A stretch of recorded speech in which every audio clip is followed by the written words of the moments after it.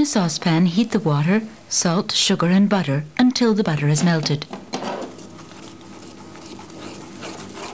As soon as the water boils, add all the flour at once, beating vigorously with a wooden spoon. Beat until the mixture is smooth and pulls away from the sides of the pan to form a ball, about 1 minute. Remove the pan from the heat and beat the eggs in one at a time, beating well after each addition. Beat the last egg with a fork in a small bowl and add it little by little. You may not need all of it. The dough should be shiny and soft enough to fall from the spoon. The cream puff pastry is ready to be formed into the desired shape.